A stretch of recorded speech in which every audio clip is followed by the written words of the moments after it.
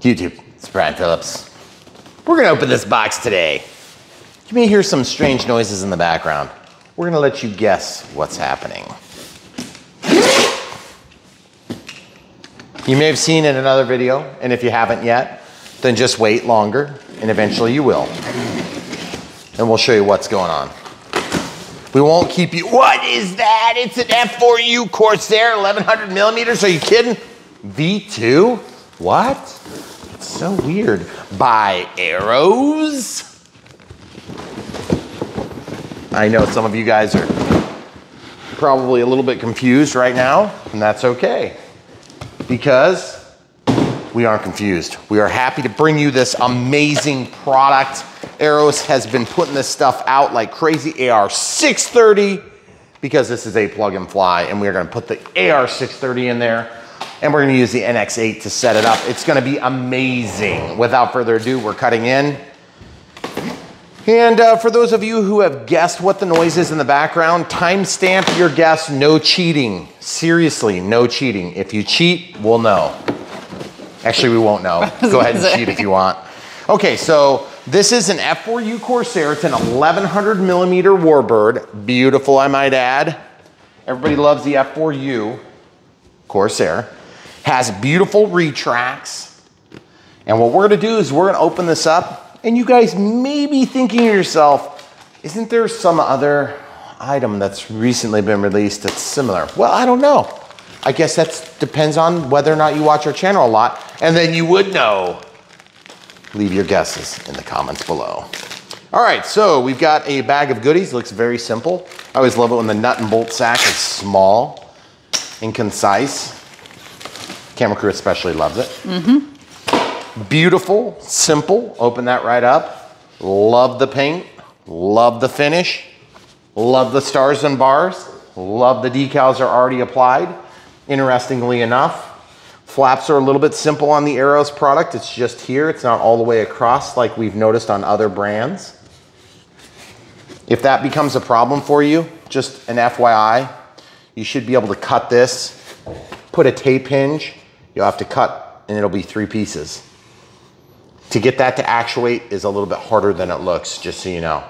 But there's nothing stopping you from adding another servo over here. And then that servo can actuate this one, okay? So we'll see how it flies. If it flies good with the flaps as is, we won't mess with it. If it flies bad with the flaps the way they are, then we'll mess with it. I can't believe that didn't take the paint off. These little foamy pieces, I'm just gonna take off. 1100 millimeters is a lot smaller than another size class that's out there, like say 1200 or 1500 or 1700 millimeters. In fact, an 1100 millimeter is probably about half the size of a 1700 millimeter. We have done a 1700 from FMS. Huge, gigantic. So, without further ado, we'll just keep working through. Of course, we've got the horizontal stabilizer and elevator, pinch hinge design. Everything feels really solid for this size class. Doesn't seem like there's any problems there. Nice freedom of motion. There are control horns on each side, which is probably good given the fact that it's always better than having to reach around. Okay, we got drop tanks here. Pretty standard for an F4U-4 Corsair. Hard to get the second one out. We're gonna go for the prop next. Prop is a 4-bladed beauty with 10.5/8, really. That's surprising. Okay, so 10.5, 10.5, 8 for the pitch. So that's pretty cool. Love that it's got painted tips. Not really a big surprise these days. Some of these things that we get on planes, we have come to expect, but we are really spoiled. Especially Brian Phillips RC. He's really spoiled. Oh yeah. Look at that gorgeous finish. The only thing I don't like about this is that's white unfinished. Even though it looks nice, this is plastic. And so I don't think that's gonna hold up well. But otherwise the paint finish is gorgeous, just really nice. And look at that. That is actually functional, I think, maybe. Is it? No, it's glued. But it's on a hinge. That is so cool. And then obviously a steerable tail wheel. Super detailed, I might add, and gorgeous. Love scale details like that. Pilot looks good. Nothing too fancy there, and instrument cluster looks good. Really exciting. Lots of detail on this. See this? Little step up, that's sort of strange. Wonder why they chose to do that. Big elevator servo. Looks like 9-gram plastic gear servo. And then 9-gram plastic as well. Ooh, battery loading. Nice. Look at this. Oh. Look at this. Okay, XT60 connector. That'll work for IC3s as well if you guys are using smart tech. Okay, so this slides in just like in the P51. That's sweet. And what we'll do is we'll slide that back in for now. Love an easy battery loading. Super nice. Should be easy to build this. Look at the piece count, guys.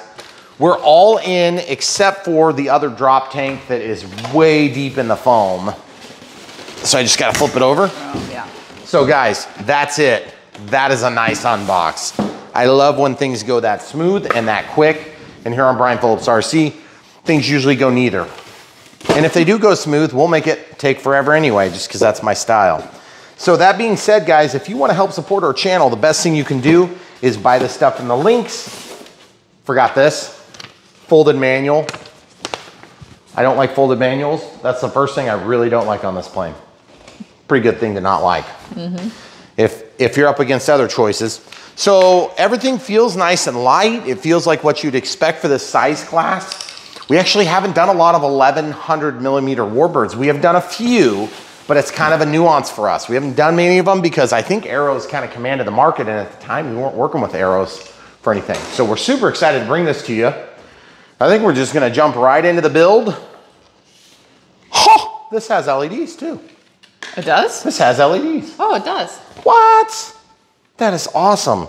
I didn't know it had LEDs. What's crazy. this? Why is that white?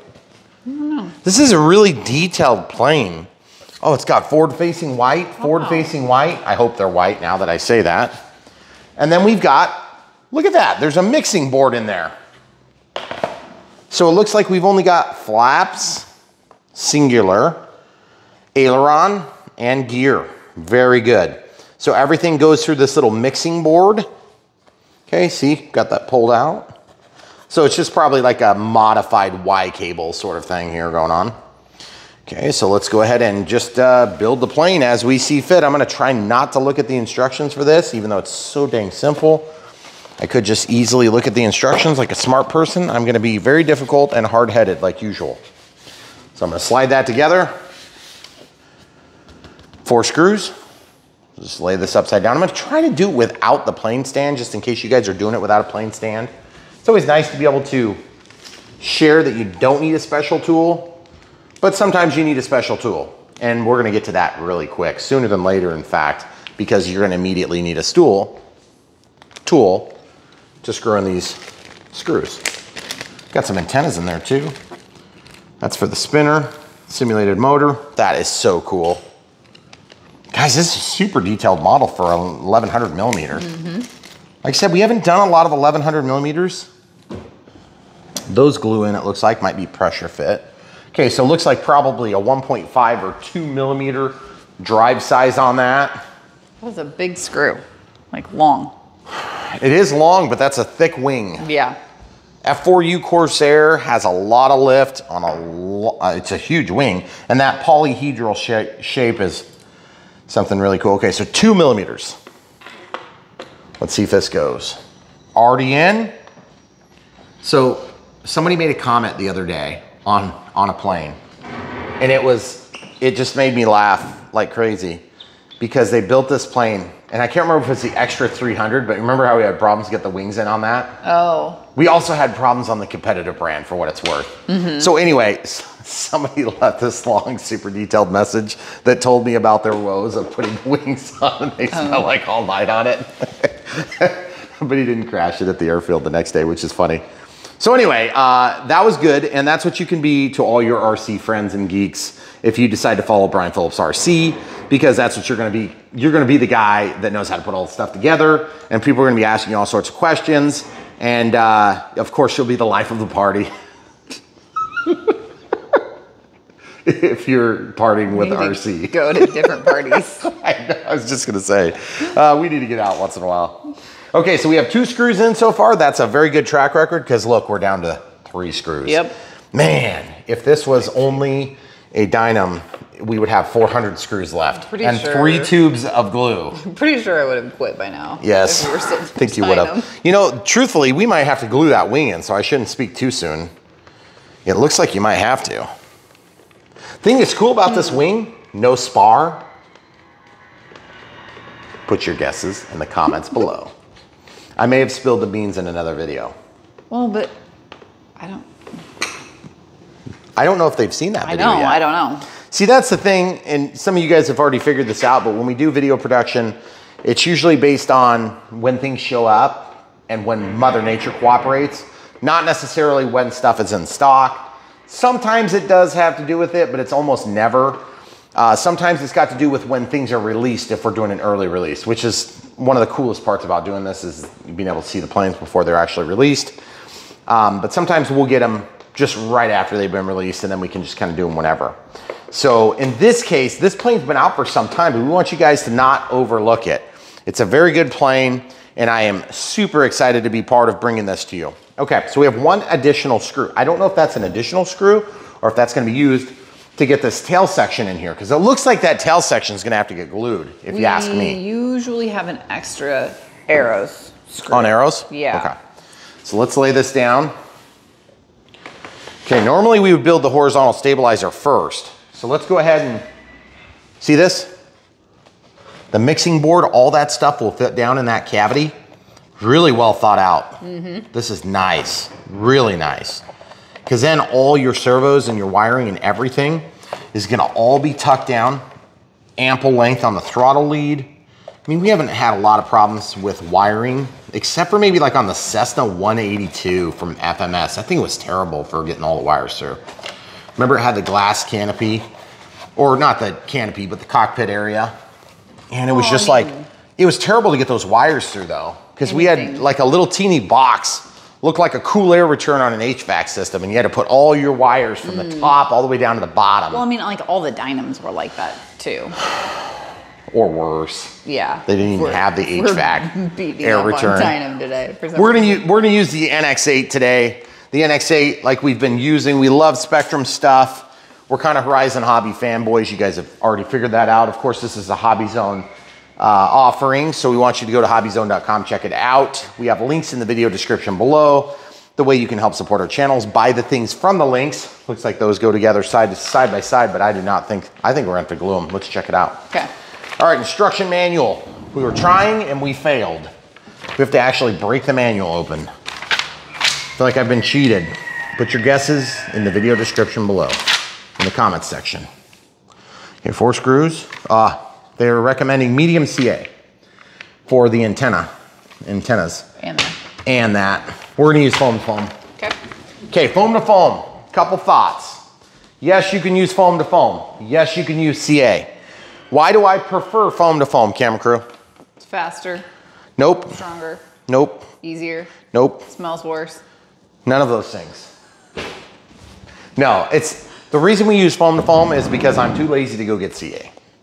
Oh, well, that was the obvious answer. Sorry.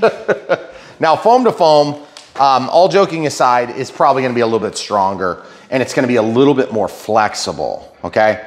Not married to this particular brand, it just happens to be the particular brand we use right now. We used to use a Hobby King product, and I got sick of getting tubes that were dried out when I opened them. Not something I'm big on. This is more expensive by a factor of 2 to 3 times, unless it happens to be on sale and Horizon screws up and it's under their price for some reason, their cost basis. Hilarious. But we've never had a tube of that we Never. haven't been able to use the whole tube. No, we've had tubes from, of mucilage, which is my other preferred offering that we get, and it's like froze up. You can't get out of the tube. You have to heat it up to get it out. This stuff comes in an aluminized tube, which means when you pull the cap off, it starts gooping everywhere. Put your guess in the comments below. It's getting worse. Okay. All right, so there you go. So you didn't know you were gonna get invited to a construction site here on Brian Phillips RC, but you get more than you bargained for at Brian Phillips RC. Every time you come here, there's something new and exciting. And by the way, speaking of new and exciting, BrianPhillipsRC.com is the labor of love for my wonderful, beautiful wife and camera crew, Megan. Megan has been working her tail off to try to make that into something amazing for all of you guys at home. And we appreciate you giving it a shot. Just check it out, even if it's for a few minutes. We're gonna be linking to that, obviously, in the videos. If you wanna help support us in other ways, we have Patreon and PayPal. The best way to do it, though, is just watch the videos, like, subscribe, click the bell for notifications, and then choose to buy the planes when you like them. We never ask you guys to buy stuff you don't like. If you're not into F4Us, we get it. You know, it's not everybody's bag of tricks. Same thing with all the offerings we do here on Brian Phillips RC. You may notice I'm spreading glue on both surfaces. It takes a little bit of time. Foam to foam is a contact adhesive. It doesn't fill gaps great. It is thick, but it's not really designed to fill gaps. You see, I put quite a bit on there. The only reason, it's weird noise. The only reason I'm putting so much on right now is because I have to kind of work quick when you've got a tight purchase point like this, meaning that you're gonna be sliding them in and they're gonna be touching each other. And you're gonna have to insert this into another cavity. That's why I started with the glue inside of there. This is going to peel some of the glue off and you have to be still a little bit wet for it to work.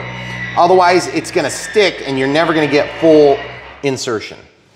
So, words of wisdom. Oh, you're saying no? Don't? Okay. Make sure it's wet when you stick it in. Yeah. Yeah. It'll provide all sorts of remedy for trouble. I can tell you that. All right, so here we go. So just remember, that's why I'm doing this last. I did this part first, and then I'm doing this last, so that this is nice and wet. And when I say wet, it takes about probably 2 to 3 minutes of cure time to cook off, and then this stuff will stick together. Like if you wait the right amount of time, see how they're stuck? Look, that's how strong the bond is after just a few seconds, okay? So that's why you gotta do it kind of quick, okay? So this is gonna wanna not slide in, so I'm gonna just get to it, okay? So I wanna try to do this to where I don't screw up the finish at all.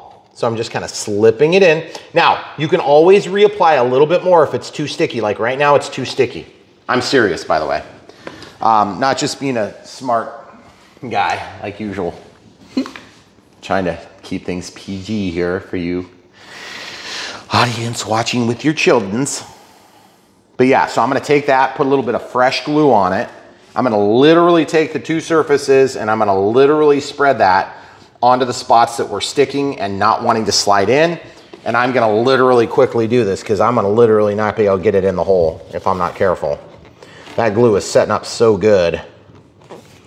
Oh boy. Almost feel like I stuck it in the wrong spot here because it's so tight. I'm serious. Look at that, camera crew. I know, I'm watching. Good lordy, Lord. I'm trying to brace this on the backside and oh yeah, we have penetration. Wow, I needed a lot less glue. That was like one of the hardest inserts I've done in a long time. Yeah. So less glue. Less glue, and then you gotta actually work it quick, okay? So I'm just spreading this around the edges where it's gonna be hard to slide in, okay? That's gonna hold nicely though. Okay, so I'm just rolling the tip in, okay? And you see the dihedral? Oh, it's so gorgeous on the tail feathers. Oh, that's so beautiful. Okay, in it to win it. Get that right side in a little bit more. I think you're right. Okay, that's probably where it's gonna go though. Yeah. Okay, everybody, I want you to take a second and just hear what I was saying. I'm gonna reiterate this. This is a contact adhesive, foam to foam. Same with mucilage, same with some other foam to foam style brands, okay? When you use it, you put it on one surface, you let it tack up like dry. You put it on the other surface, you let it tack up, and then when you put them together, they will not move. It's like licking an envelope. You stick the envelope together and try to move it. That's the way this stuff works. The only difference is you're getting a huge surface area, okay? So don't try to fill gaps with it. If you use CA, it's a little bit easier, but the thing is it's gonna be a lot more brittle. Even a medium gap filling CA that's foam safe, you're gonna have the easiest time by far. But look how gorgeous that is. Oh yeah. Even the little dihedral on there is just amazing. I don't feel like it's even though, so I want to take a look at this. Yep, and I'm gonna tell you why it's not even. Because this wing isn't stuck all the way in. Oh no. Get in there. Get in there. Come around here so they can see what I'm doing, camera crew. Glue waits on nobody, just like concrete. We poured some concrete here the other day. Oh, actually we didn't pour the concrete if you work for our county. That was just a figment of your imagination. It's always been there. You see what's going on there? Mm-hmm. It's wanting to pull out. Okay, this is how you can resolve that if you have this problem. Now, I'm not saying you're gonna have this problem. Some people have this problem, and you might be one of them, okay? One of the people that have this problem. So if you have one that does this where it's wanting to pop out on you, this is an option. Option one, pull it out, okay? It's vicious. It feels like you're gonna break the plane in half, and you might. But you see what I just did there? See how that is like pulled out? Now the other side's good, okay? So we're golden on the other side. I'm gonna just do this right, okay? I'm gonna actually take and peel off any excess just because it's real easy to get to right now. And then I'm gonna take and put a little bit more glue on the inside here and a little bit here. And then I'm not gonna spread a lot more on this surface. Now, why would you use this when you could just use CA? The reason you would do this is because this is gonna be more of a rubbery bite. And the bite is what you want when you're putting together a plane like this, because this thing will probably never come apart unless you do it right away. Now, also you can use a product called Kicker or Accelerator to make your CA quicker. You can also use Kicker and Accelerator to break down the bond of that glue. Catch, you're gonna make this paint come off of this plane, I guarantee it. If you use Kicker on this product, it will come off. I've had it happen before, and it happens every time. You will make a weak bond between, look how nice that is now. See? Tight and tight. See? Tight and tight. Mm-hmm. So we're good now. Okay, if at first you don't get it right, watch the video 3 times and try it again. Seriously, because that was kind of hard. The other thing is, when you're pressing, I wanna stress this for a minute. I made one little stress fracture here, okay? I don't know how you could do it any other way. You see that? I squished. Squish. You gotta spread out your hand as much as possible. You certainly can't grab the elevator. You might rip that off. You push, okay? So otherwise we're golden. Looks beautiful though. Mm-hmm. I'm loving the way this has gone together. That glue was a little bit tricky. Should be no problem, especially if you use CA. CA is easy. It'll take a second. Do not use Kicker. Just put the CA on there, on the tail surface, or inside the hole, slide it in, and leave it. If you must use Kicker, if you must, because you're super impatient, put the glue on the inside of the hole, turn the plane on its side like this, put a little bit of glue, spread it around quick. It will probably try to dry on you. Kicker the wings, stick it in, and you're done. You will not get a second shot. Okay, antennas. I had somebody tell me they're actually called antennas. You know why it's white? Because that's where this antenna goes. Oh, there you go. I love the looks of this plane. This thing is really well done. I am surprised how detailed this is. And I said I was gonna try without a plane stand. I failed miserably. We are gonna put a plane stand out because I think this plane deserves to be protected from itself. All right, so it's dropped on there. Camera crew, would you slide that over to me? Move the drop tanks, okay. So same thing we're gonna do here, real simple.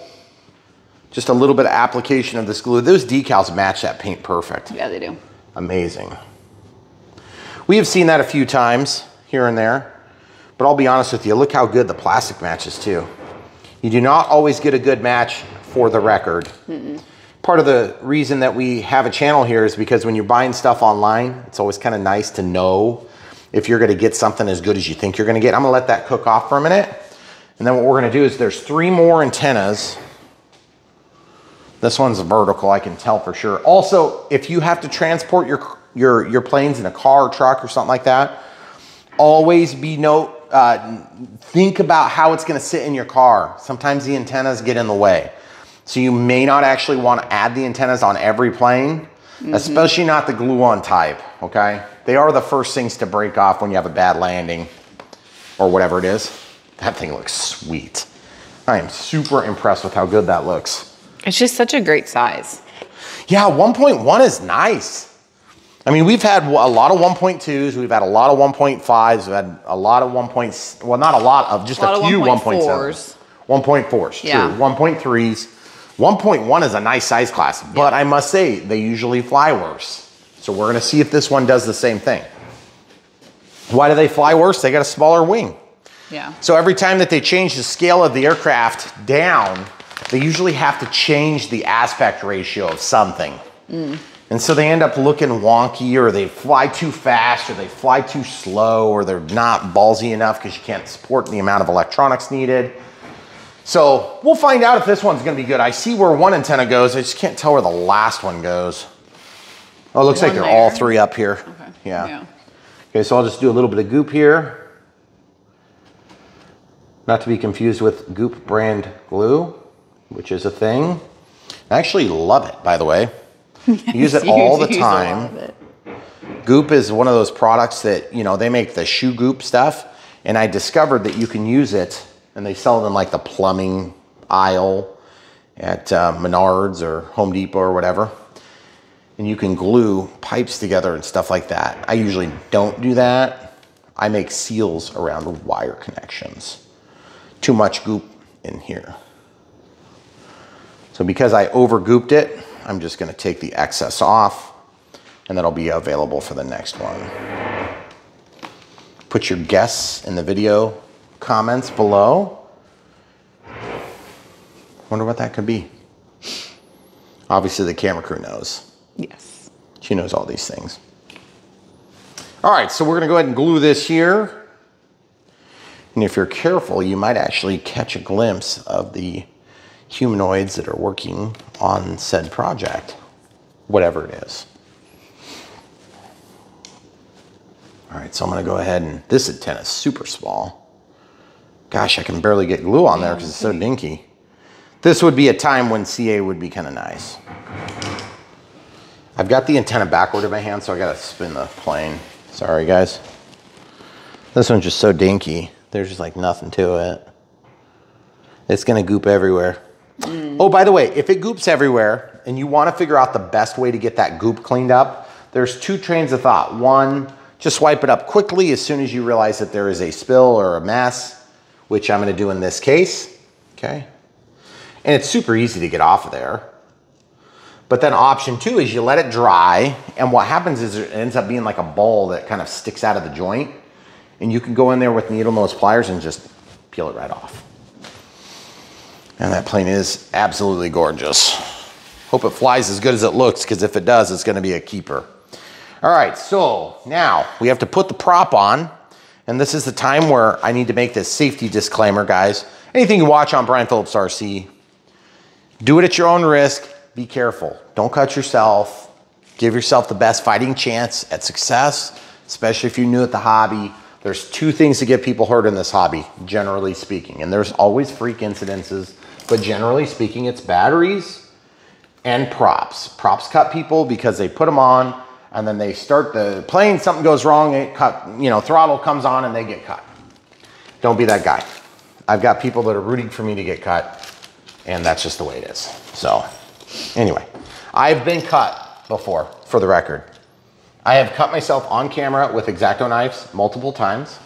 I have also cut myself on camera. That plane right there, Commander UMX. I don't know if I did that on camera though. I don't know if you did that on camera either. I was doing a radio setup thing, and I got really, really in depth because I was trying to add flaps. And I did add flaps. And you wanna know how I did it, by? I did it by adding a second receiver. Look at that. Did you know you can bind multiple receivers to one DSMX? Did you know that? Did one I know transmitter? that? No, did you? Look, yeah. there's a hex drive, and that's what actually holds onto your prop. Pretty amazing. That does look pretty good. Okay, so I'm gonna just crank this down. Oh man, see, there's nowhere to put a screw, so I guess that is what it is. That's as tight as this. That is beautiful. I love the way that looks. What do you think, camera crew? Okay, so we need to mark the CG. We're gonna do that next. It's sort of strange little movie magic there. We paused. We need to go to 60 millimeters. We just took the opportunity. Okay, so 60 millimeters is from the leading edge of the wing. Now, why am I marking the top of the wing? Just because that's kind of the way I'm gonna hold it. Oh, man, missed the mark again, see? This beautiful molded line. Okay, so I just made a little bit of a bump. And then I'm just gonna go in there with the tip of my regular felt marker, Sharpie. And then what we'll do is we'll flip the plane upside down to actually test the CG. So if you guys don't know what the CG is, the center of gravity, I wouldn't suggest you probably start with an F4U Corsair. They tend to be a little bit harder to fly than some other models of airplane, okay? It has to do with just the wing design and the style of plane. Now, don't hear that for more than it is. I'm not saying they're hard to fly. I'm not saying they're bad flying, any of that. What I am saying is that they tend to be harder than their peers. So like a P-51 versus F4U, a T-28 versus an F4U. All things considered, they're gonna tend to be just slightly harder to fly because they bite a little bit harder when you mess up, okay, because of the wing design. Okay, so we've got the NX8 and we have the AR630. So we're gonna jump straight into radio setup. We need a 2200 3S pack. So we've got a Gen 1 and a Gen 2 charging. We'll see which one fits better. Sometimes you need to go for a bigger battery or a smaller battery to get your battery to make your CG. On a plane like this, because of the way that the battery slides inside of it, you may find that a heavier battery is the only way you can make CG without adding nose weight or tail weight. If your center of gravity is not right, then your plane is gonna be either tail heavy or it's gonna be nose heavy where it leans forward. In our case, we're holding the plane upside down, so let's just see. Without a battery, it's sort of stupid to even try, but without a battery, it's obviously tail heavy because there needs to be a battery in there to make up some of that nose weight too, okay? Same thing would be true to a degree if you had fuel in your airplane, except usually the fuel goes at the center of gravity so that it doesn't change when you run out of fuel. So that being said, the center of gravity is important to get right. Be careful about those gear door when you put that on your plane stand, by the way. The center of gravity needs to be right. Otherwise, if you're tail heavy, the plane will fly super pitchy, really sensitive on the elevator, understable, okay?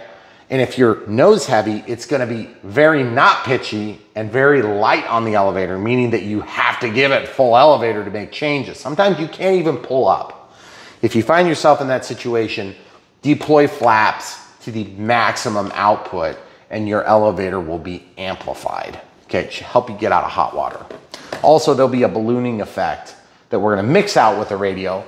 But if you didn't already know that, when you deploy flaps on an inboard flap, meaning on the inside of the wing, ailerons are on the outboard portion of the wing, there's typically a ballooning effect where the plane will lift, it will go up, because you produce more lift and consequently more drag at the same time. And so that lift and drag has a tendency to make the plane go up, nose up. Okay, that's why we have an elevator compensation. And we have a 2-second deployment speed that we usually run for elevator and flaps. So if you didn't already know that, now you know that. All right, so, and you can play with that on your own and see kind of what you think of this. This is AR630, super simple. Where's the antenna, Brian? The antenna is built in. It's actually on this board. If I were to pull the sticker off, you'd see a little trace that goes back and forth. It's built into the board. AR631 is the same, I think it's like $5 price difference. But the thing is that one has an external antenna, a singular external antenna. AR637T would be the next step up for that. That's gonna give you the same 6 channels, but it's gonna add full range telemetry and 2 antennas, which would be a diversity antenna, and then AR8263. If I said that right. Did I say that right? I think that's right. right. I said it right. Yep. That one's gonna be 8 channels plus telemetry, and you can do 10, you can do 12, you could do 14, you can do 16, you can do 20. It's kind of, the sky's the limit. Yeah. Check the link in the video description below if you wanna buy anything that's outside of this. We usually link to the receiver that we used in a given plane, and we link to the list of transmitters. We don't usually recommend you get the transmitter package deal because a lot of times it doesn't have AS3X. The AR630 has AS3X and safe. 31 has AS3X and safe. The AR637T has AS3X and safe. Same thing with the 8260, AS3X and safe, plus full telemetry there. But what I'm getting at is you don't want to get an AR620 if you need AS3X and safe, unless it's coming equipped in one of the new arrows that comes with a, what do they call theirs? The Vector. The Vector. Stabilizer. Okay, so the Vector is an external stabilizer that you could use in AR620. The catch is with retracts, you don't have enough channels because you have throttle, elevator, rudder, ailerons, flaps, and retracts in no particular order. So if you need to turn on auto leveling or change conditions from stabilization to no stabilization to auto leveling, any of those three conditions, you need an extra channel. So just keep that in mind. You could always not use the retracts. You could always not use the flaps, but that would be super lame. So what you'll need to do is go up to an 8-channel receiver if you go that route, or you can use the 6-channel receiver and tie that stabilizer on off to another function. Again, also lame in my opinion, but a lot of guys do it. So some people like to set up like flaps when it's in full flap mode. You've got stabilizer on, auto leveling, because that's the way they land. You know what? Fine. But at the end of the day, it's up to you guys how you do it. If you're new and you need stabilization and auto leveling, just set it up so it's on. You'll be golden then. If you need AS3X or stabilizer, just set it up so you have the stabilizer on all the time and you can't even use auto leveling. I just don't like the trade-off. So, another thought. If you must do it with 6 channels, I recommend giving up rudder. It's the worst. You need rudder as a primary flight control surface, right? But it's the one that you can give up and still fly.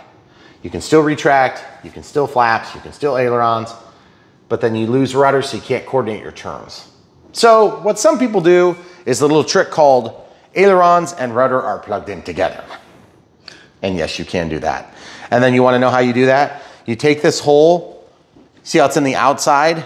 You either extend that and make it longer, or you look at this little servo in here that goes to the rudder, which is this one, also goes to the steerable tail wheel. See how it's on like the 3rd of 4 holes? You would take that all the way to the inside. You'd have a tie between this and your ailerons. Yep. So then you can use your ailerons to actually yaw the plane a little bit and also ground handle. So just a tip.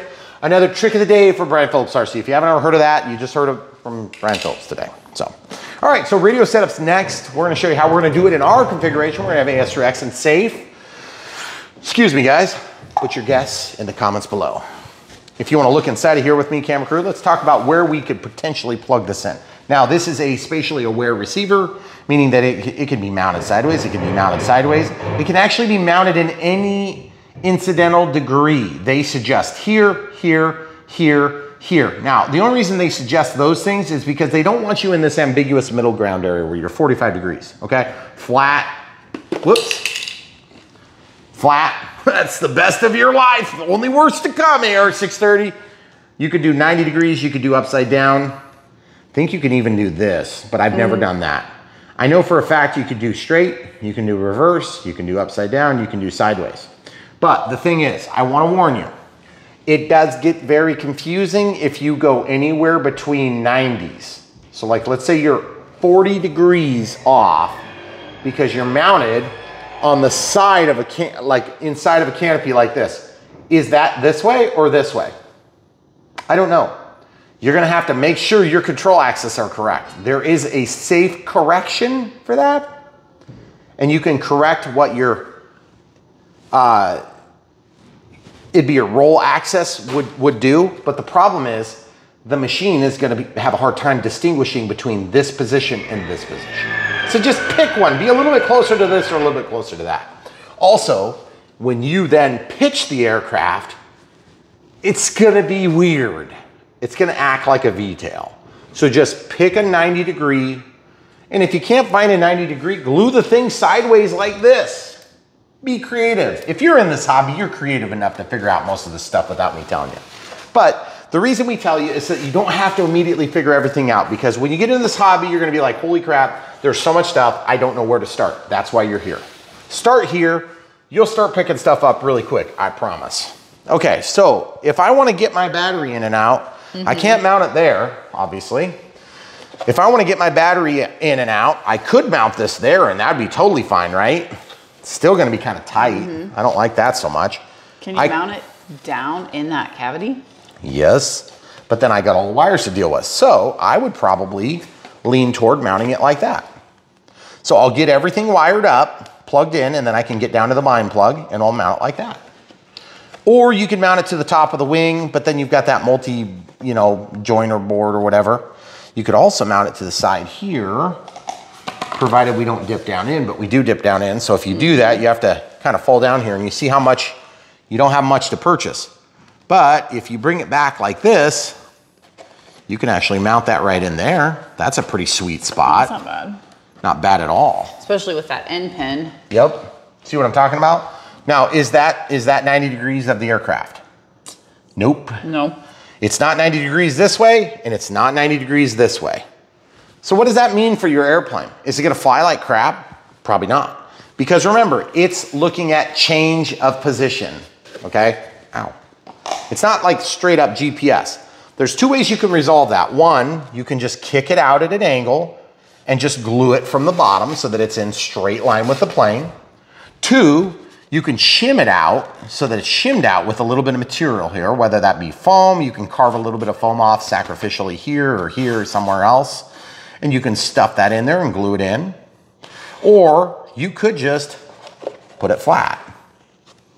Or you could just, so really the options are somewhat endless, but I think Camera Crew and I came up with the best option at the beginning, which is here. So what we're gonna do is we're gonna do radio setup. Now, why do we need to go back to the radio for this next step, Camera Crew? So we know where to plug things in. Yep. Now, if you're super privy to these receivers, you've probably already figured this out, so it's not a big deal. We're not trying to talk down to anybody. And hope you guys don't get that impression. We know that there's a mixed audience on this channel, so we have to go way back to the basics on some stuff, and then some stuff we kind of get a little bit advanced on. So it just depends on who you are and whether or not you're advanced. I don't know that, so I have to guess, all right? So this plane is not probably a first plane, but it would be like a second, third, fourth plane, something like that would be totally realistic. Keep in mind, again, Corsair, lots of P factor, which means when you're going to take off, it wants to flip over on itself and crash. You have to counter that. Also, it's gonna wanna tip forward and chop the prop into the ground. Very common problems, you have to overcome them. That is a skill and practice thing. You either have the skill naturally, which you won't, unless you're superhuman, or you've practiced a lot to build the skill. 99.999% of the people have to practice to get it, and then everybody else is a jerk, and I don't like you. Because it's hard. So you have to balance the rudder. There's gonna be a yaw mode, it's gonna pull you.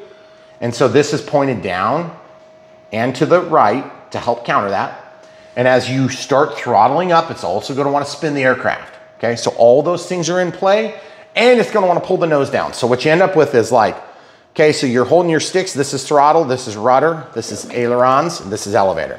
So you're gonna be throttle up, as gentle as possible, get the tail wheel up in the air, bounce it forward, balance, rudder, rudder, rudder, off the ground, let it float, pull up, and then fly. So that's the movements you do. It's not one movement, it's like 7 movements, and they are contrary movements, meaning that what you're trying to do when you fly an aircraft is different than driving, because when you drive, you let go of the wheel, what happens? You pretty much go straight, okay? If you crank the wheel to the right, what happens? You let go, it kind of centers out and goes straight down the road, okay? You crank the wheel all the way, you're turning into a parking spot, you let go, what happens? It just keeps going, right?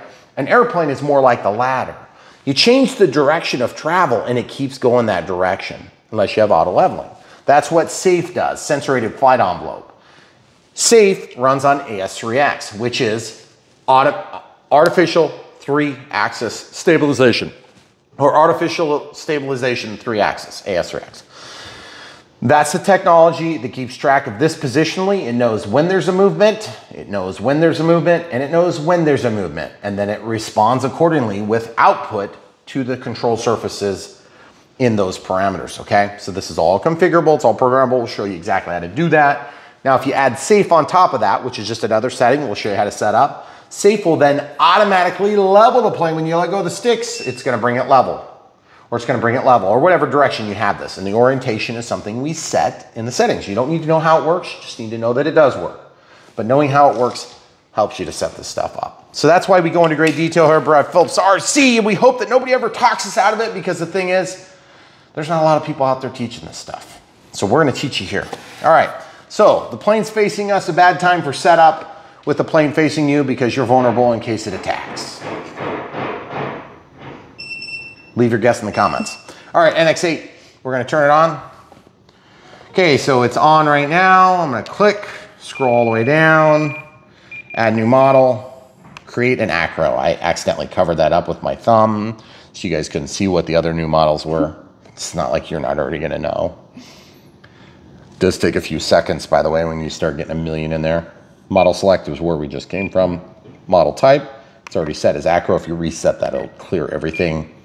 Model name, this is gonna be the F4U Corsair, and we'll scroll this in. I use a legacy keyboard, by the way. You guys will have a different keyboard if you don't set it back to the legacy keyboard.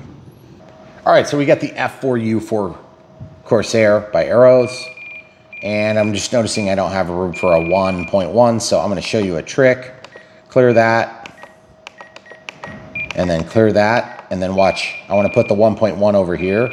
So what you could do, okay, so what you gotta do is if you scroll over here, you can go minus, see, and I wanna take this and do another minus. It's a minus or a plus. You can add a space or you can subtract a space.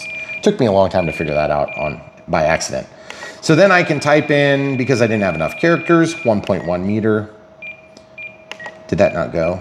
Are you still out? Am I still, I think I'm out.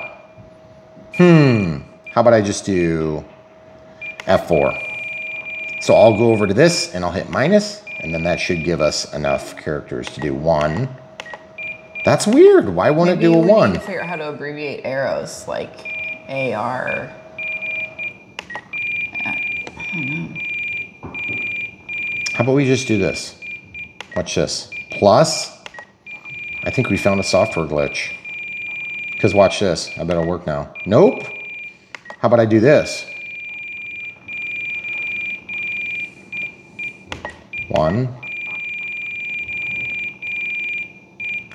You know why? Why? I bet it won't let you do it because the file name won't allow for it. 1.1. So it takes a lot more effort when you're doing an insert here than if you were to just do it right the first time. Okay, 1.1 meter. So I'm going to try to insert again. And so for those of you that aren't aware, there is a new keyboard that's out, and the new keyboard updates automatically when you update your firmware. But if you already have a setup in here, it'll keep it where it needs to be. See, there we go. We can take out the double R. Arrows. Arrow. It's just gonna look like I don't know how to spell. It's like, right there, okay. All right. Well, no. All right, so then the aircraft type, you want normal, you're gonna switch that over to 1 aileron, 1 flap, and normal tail. You can just look at the aircraft and kind of tell, and you're like, but Brian, there's 2 flaps and there's 2 ailerons. How come there's only 1 shown? Well, that's because that's 1 channel of assignment there. Okay, then there is an F4U Corsair in here. Booyah, right there. Okay. Flight mode setup. We're gonna set our retracts, excuse me, that's flaps. We're gonna set our retracts here, flaps here. So then this one is gonna be for our flight modes. So switch D, you'll note it says 1, 2, 3. Now you can go to next and you can do some different things there, but we're not gonna mess with them. You can change your spoken flight mode. This is where you would take your flight mode and you would make your name, okay? This is what it says. This is what the name is. So you can name it whatever you want, double cancel to clear it. And then in my case, I'm gonna set the top one for AS3X. AS3X, so we'll just stay live for this instead of pausing. AS3X. We'll give them more time to guess in the comments below. Yeah, please guess. What's going on? AS3X, and then you can scroll all the way down. For this, we will pause. There's save we just passed in AS3X mode. AS3X mode. Okay, hit back, whoops. Flight mode 2, we're gonna set to probably, excuse me, off. Okay, so O, F, F, and then I wanna change this to off, which I think is also down below, right? Mm-hmm. Yeah, almost all the way down. All the way at the bottom. Okay, so it's about there, off. AS3X mode, off, and then this will be safe. Now remember, this doesn't set safe AS3X or off. It Right. just names the switch condition and the response for the audio event. You can do it in another way through switch events as well. But if you do switch events and the spoken flight mode, it will speak both, and it's annoying, okay? Oh, it would? Yep. Sometimes it doesn't have time to do both. Yeah. I also wish there was a way to speed up the duration of the speak. Yeah. So you could say, AS3X off. I want her to be like, AS3X off. Yeah. Quick, because things happen fast in the air. Okay, so now flight mode 3, we're gonna go into that. We're gonna change the name, double click, cancel, cancel. Now, again, this is just how you name it. And comprehensive build videos is part of the hallmarks of Brian Phillips RC. If you don't like the comprehensive build videos, then just stay tuned. Basically, what you wanna do is watch the first part where we fly the airplanes. And if you think the rest is boring, we're here to serve you guys in the community. So just skip that part. You're not gonna hurt our feelings. Wait, What? that's supposed to be safe. I'm sorry, guys. That's supposed to say safe. You're not gonna hurt our feelings. Just watch what you need to watch what helps you. And the one thing I would ask is that if I cover it in the video, please don't ask in the comments because there are thousands of videos. It is hard for me to remember some of the stuff I show you. Yeah, the real specific stuff. And again, hear me the way I'm mean to say that, and that is I'm not trying to be mean. I'm not trying to take anything away from a quick question. Got to remember, a quick question asked by 100,000 people takes a lot of time. Well, you just don't remember after a I while. can't remember a lot of the Yeah. stuff because I'm like, I don't know what battery we used in that. I can't remember. This one's safe, right? Mm-hmm. They're safe. Excuse me. Okay, so we've got all 3 set. And then channel assign, auxiliary B, or auxiliary 2 is always assigned to B. So I'm gonna actually unassign that by clicking and then scrolling to inhibit, okay? And then I'm gonna go right knob for 3, right here. Okay, that's gonna be our master gain. So we'll leave that on auxiliary 3, okay? So you'll note that we use all 8 channels. And you're like, but Brian, that's only an AR630. Why are you using 8 channels? Because 8 channels exist on this. It's actually 9 channels. But the thing is, you can only tap into 8 of them. I believe there's a 9th channel in there too. But either way, these channels are all accessible through the NX8. You can also use DX8 too. I slipped and said that, but I mean, the NX8 is the latest and greatest and the processor's faster. There will come a time when your DX8 is not going to keep up with the technology for the firmware update. And I just need you to be aware of it. Even my DX18 is slow. It barely runs, but it does do forward programming, just so you know. Put your guess in the comments below. All right, so now that we have that done, let's come back around. We're not quite done. As you can see. Safe mode off. AS3. Cool, right? Okay, so what we're gonna do is we're gonna go into dual rates and expo, set that up right now. We're gonna set it to switch F. On F, you're gonna make the bottom setting 10, then you're gonna make, 5, then 10, then 20. So we have like a halving and a doubling effect. And in this, we're gonna reduce the rate, okay? We're gonna leave the rate at 100, we're gonna leave the rate at 100. So this is where we're gonna take off right here. If there's more expo needed, we'll have a doubling effect. If there's less expo needed, we'll have a halving effect. When we land, we'll make the adjustment. If any of the 3 axes need more, we go to more. If any of the 3 axes need less, you're pretty much stuck with it and you move the stick further, okay? And then you would adjust on the ground. When you land, you'll make your adjustments to that control axis only. And I have done that several times. Usually elevators are about the only thing I have to adjust. Everything else is usually pretty kosher. Oh, excuse me, pretty good. Okay, so aileron, then elevator, and remember there's just 3 axes for expo, but you can technically have expo on throttle too. It's called a throttle curve in that event. Okay, so this setting's 5, then this one's gonna be 10. Ah, dang it. And then 20. So if you guys haven't figured out what's going on the roof, stay tuned long enough and you'll see. Okay. And then for the rudder, let's switch that to F. We're gonna go to 5. Then we're gonna go to 10. And we're gonna go to 20. And just, I don't talk about this much, guys, but I love Spectrum equipment. We've been very happy with it. I started on Spectrum. I know Spectrum.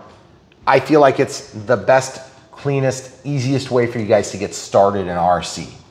There are a lot of competitive brands that are very good. That's all that needs to be said. I don't know them. That doesn't mean they don't exist. FR Sky, open source, you know, Jumpers, Radio Master. I know they exist. They're not bad. They do DSMX, they do DSM2, they do DSM. They do, you know, other protocols out there. But because I operate within the spectrum of Spectrum, I generally like the user interface of Spectrum gear. That doesn't mean it's the only one out there. It's just what I know best. So don't hear me when I say that I like Spectrum and they're great and they're the best. That's not what I'm saying. I try not to say that. I just feel like it's a good choice. There are a million choices. There's a lot more expensive than Spectrum, by the way. So if you think this is bad, go look at the stuff Rami's using. Seriously. You think this is bad? You'll spend that much on a receiver, board, one accessory. That's crazy. I know. Okay, so getting back. Throttle cut. Always want to set that. I don't know why this isn't defaulted, but it isn't. Okay, switch H. So as you can see, when that switch is pulled forward, the throttle cuts on, throttle cuts off. Throttle curve we're not gonna mess with. You only really do that in helicopters, flap system. I'm gonna set that to switch B. And do they tell us in this book? I don't think they do. They generally don't. This is a real simple manual. They will tell you throws on some of these. Yep, they'll tell you how much they want these control surfaces to move for high rates and low rates. My recommendation, if you really, really, really don't know what you're doing, go ahead and set them to the predictable throws, and then you'll be happy with the outcome. I have never done that in my entire time building radio-controlled airplanes. Sure. Never. Now, that means that I've had problems that I shouldn't have had, and some of you guys might be able to avoid them by measuring. I just have never done it. That's not my style, and there's nothing wrong with it. You guys can do it. So this is the flap system. We have associated that with switch B. You can see that little box moves. Okay, so I'm just gonna make a guess. I don't know which direction because they didn't tell us. So one's gonna go one way, one's gonna go the other, and then we're gonna have an elevator correction of something like, let's just try 6 and 10 to start, okay? Now the reason I only did 22 and 28 is because I just don't care what the setting is. It doesn't matter, I just wanna make sure it's going the right direction, okay? And we're gonna set that to a 2-second deployment speed. Now, we will obviously have to address that. So we'll come back out and address that here in a minute. And we're not gonna mess with mixing, but if you wanted to do an aileron to rudder mix on a warbird, sometimes that's nice for like an automatic coordination of turns. And when I say coordination of turns, you roll the airplane, but then you also want to yaw the plane so that it stays in a flat maneuver, okay? I prefer to control that myself anymore. And the way I've learned, if you're new to flying, I'm gonna jump out of this menu here, is that what you'll do is as you're flying, say your throttle cuts on, good practice. Okay, throttle cuts on, take off, flying around, everything's going just fine, just kind of making some nice turns. What I do is I train myself to move both sticks together. And what that does is it forces you to do it first of all. Usually you follow just a second later, okay, on the rudder. And this is analog, so you can move a little teeny bit or you can move a lot. But that's why Expo is so nice, which we've tied to switch F. Because if you are trying to make these super finite maneuvers, no matter how skilled you are as a pilot, it's hard to do that, especially on throttle because you're moving up and down. And the muscle memory for this motion is one of the hardest to develop. Okay, it changes, even for me to point this at the camera, that changes my whole muscle memory. Pretty crazy. All right, cool, we're gonna clear that timer. Let's talk about timers now. Okay, so we're gonna go down to timers where we left off. We're gonna turn the one out on. We're gonna leave this, whoops. Previous, one out is on, it's active. And then we're gonna go for 1 minute, we're gonna inhibit. For 20 seconds, we're gonna inhibit. For 10 seconds to 1 second, we're gonna do a voice countdown. And then for expiration, tone and vibrate. Then a tone every minute thereafter, and you're ready to rock and roll. So then, when you move over the threshold of 25%, the timer starts and it keeps going. Throttle cuts on, clear the timer with the cancel button, and ready to rock and roll. So now that we know where all the channels land, we know how to hook it up. And once we're hooked up, then we'll do forward programming for this little guy, and then we'll set up AS3X and safe, and we'll be done. So it's actually a pretty safe setup, a pretty simple setup, I should say. And the biggest problem that I have is I don't know who my audience is, so I don't know what I have to go over. So I tend to go over everything. So like if you were my buddy Esteban and you were here, Esteban's one of my friends that I fly with. I know what he knows. And I also know that he skips over lots of important details because he's kind of like that. And I always poke fun of him, but at the same time, I also know what he understands. So I can tailor my message to him because I know who he is. On YouTube, we don't know who we're dealing with. So we have to kind of err on the side of, we assume you know nothing. So if you are like, Brian, you know, I know all that crap. I've been doing this for 30 years. You know, I'm really sorry. Right next to you, in the chair next to you, in the audience, there's a kid that's like 7 years old. And he's trying to figure out what throttle is. This is throttle. That's what turns that on. That's what cuts you. Throttle cuts on. Start building the habit today. See, it's hard to do, guys. I'm not trying to be a jerk here. Throttle's on channel 1. See how this is laid out? Channel 1 is the second set of pins. We're not even going to use a bind plug. We have a push button here, so we'll be pushing that to bind. Now, how do I tell where negative is? Negative plus S. Negative plus S. Negative plus voltage. S for signal. If this was Futaba instead of JR/Hextronics color code, this would be black, this would be red, and this would be white. Okay, but this is JR/Hextronics color code. Okay. Horizon Hobby uses the JR color code usually. Okay, so there's your rudder. Oh, rudder goes into channel 4. So total disregard there for a minute. So rudder. And what's next? Let's just do these two first because they're going to be untwisted. You see how I'm untwisting that? And this is an elevator, and this isn't Horizon. What did I say? I said that wrong. What I meant to say was Arrows in this case chose to use the JR Hextronics color code. Okay, just depends on who makes the servos for the particular manufacturer. All right, so then this is flaps. So flaps are going to be on channel 1, 2, 3, 4, 5, 6. So the 6th channel. And yes, I could probably do this from memory, but I'm actually looking at the screen because I just don't want to, I don't like taking chances on stuff I'm not 100% sure on. And you can take a chance, not a big deal. Just test it before you fly. Or just better yet, watch our video and follow along exactly if you prefer. Some people do that pretty much all the time. They get a plane. They're like, hey, I'm gonna wait for you to review it, but I bought it from your link because I wanted to support you and your family. And make no mistake, guys, when you support me, it's not like you're just like supporting Brian, you're supporting the family. Yes. This is a family affair. The entire family is involved in this project every time there is one. Okay, ailerons on channel 2. Then channel 1 is gonna be throttle, which is pretty common. So we'll just go ahead and grab that. Real long cable on that one, jeez. This also carries the BEC power, okay? So the power is in parallel to all the servos, and there is power that's being produced for the motor to spin, which is like an AC motor. That's why there's 3 wires. If it was a DC motor, there'd only be 2 wires. So a brush motor would be 2, and a brushless has 3 or more, but 3 usually on the stuff we use in this hobby. And it alternates the different coils to organize the direction of rotation. Okay, so the timing makes the prop spin in a certain direction because as the coil spins, it goes to the next position, then it stops, then it starts, then it stops, then it starts, then it stops, and so on and so forth until it gets it into a spinning motion. Now that would be in milliseconds, of course. And then it spins this thing and it's powered, right? Well, that's 1/2, or actually probably more like 5/6 of the power that's being generated by the ESC. It's being converted from DC power in a battery to essentially what is an AC frequency. Here, it's actually not AC, but just take my word for it. Then we're also producing a DC voltage, and that's gonna be used for the receiver, for the radio in there, for all the ESC, or all the servos. And the servos move the control surfaces which fly your plane. This also manages all the different computerized circuitry. It all runs on that, okay?